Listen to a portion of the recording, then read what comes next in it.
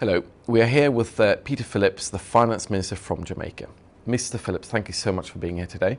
Jamaica earlier this year signed an economic adjustment program with the IMF, the IDB and the World Bank. You just had the first review. How are things going and how is it affecting average Jamaicans on the street? It is a difficult program for the population as a whole. The program was made possible because of a series of prior actions that were insisted upon by the fund that involved wage restraint by public sector workers. It involved a haircut on net present value for the bondholders of Jamaican securities, and it has certainly involved major increases in tax revenue that has affected all the population. So it's been a difficult program. It has involved tremendous hardships for ordinary people. It is true that the pain does come before the gain, but we are expecting that we will begin to see the results in greater levels of economic activity, greater levels of export activity, a contraction of our balance of payments deficits on current account, and that the foundations of the economy should get stronger over time. I'm expecting that we will see a return to growth in the figures for the second quarter.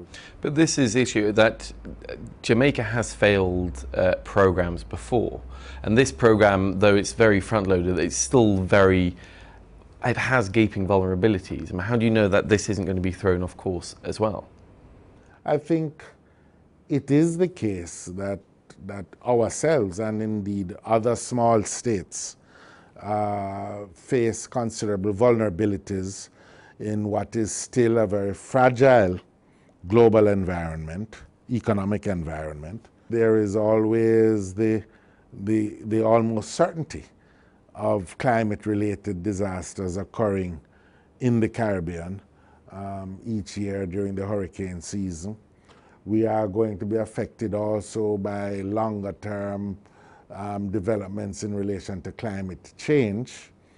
And I think that increasingly, the good news of that is that increasingly the international community and the multilateral organizations are recognizing that special attention needs to be paid to the circumstances of small states, and in this instance to the circumstances of Caribbean states, and that a rethink of the issue of how to speed up the growth dynamic in the Caribbean is also on the agenda for discussion.